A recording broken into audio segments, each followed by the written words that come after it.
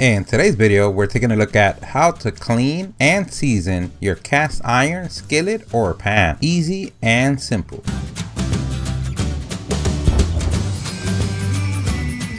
This is so easy, anyone could do it. Everything that we use on the video, we're going to leave a link on the description. We're going to show how to clean your cast iron two ways. And at the end, we're going to season it. So no matter how your cast iron looks, from just dirty or rusted, with this techniques, you can get the job done. In our first way, we're going to show everyday cleaning, or when you just have minor rust, little stuck on food, or you just finished cooking a meal. And the easy way to clean your cast iron is using salt. The bigger the grains, the better. So kosher salt will work best. So basically what you want to do is use a scrubbing pad and scrub the salt all around your skillet. This is basically going to get every little pore on the cast iron and every nook and cranny. It's going to help your sponge just go from a regular sponge to an ultra spa scrub action, exfoliating, $1 million treatment. But instead of your body, the only one having fun today is your cast iron. You want to make sure that you get the back, the front, the sides, and any little space of your pan and skillet, including the handle. Now we want to remove the salt, and we want to use warm or hot water, depending on your hand's tolerance. If you have the Michael Myers genes, we know you could crank that heat up.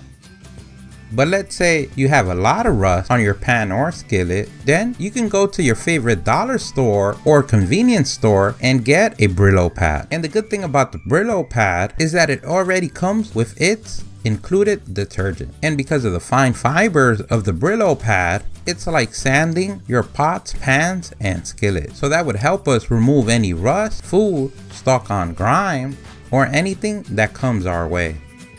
And the best times to do this cleaning is meanwhile your pan skillet, it's a little bit warm, but manageable, because that means it would be easier to remove the stuck on food than if it was cold. We can use a rag, towel, or paper to dry it off. Now, no matter what step you took, either the salt way or the Brillo way, we go to the best and easy part of the spa, and it's taking your cast iron to the sauna or the stove. We want to go ahead and heat up the pan or skillet until we remove every moisture or water on it. We go ahead and let it cool off. Meanwhile, we can go ahead and set some aluminum foil on one of the racks of our oven.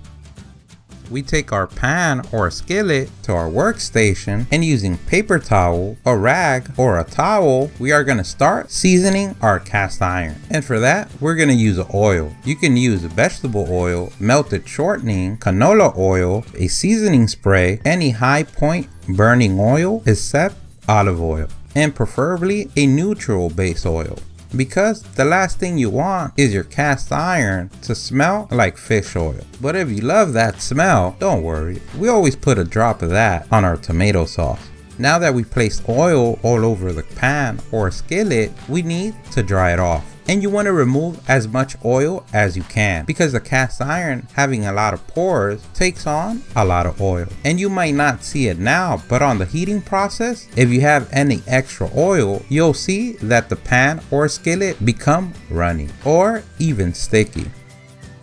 Now that we dried our cast iron, we can go ahead and place the oven at 500 degrees and place our pan or skillet upside down on top of the aluminum. And we want to leave this bad boy, or a bad girl, or none, or both, you know we love you at the StatUpBox team, on the sauna, I mean on the oven, for about 1 hour. And a pro tip, once removing the skillet or pan from the oven, it's gonna be hot. So unless you're onto fire tattoos, remember that safety is the #1 thing. And now you've become a cast iron sensei. Show the world how you can control the metals. Don't forget, if you liked the video, please give us a thumbs up, that really helps. If you have any questions, place them in the comment section below. Don't forget to subscribe, follow us on social media. Thank you for watching, and here's a link to our latest video.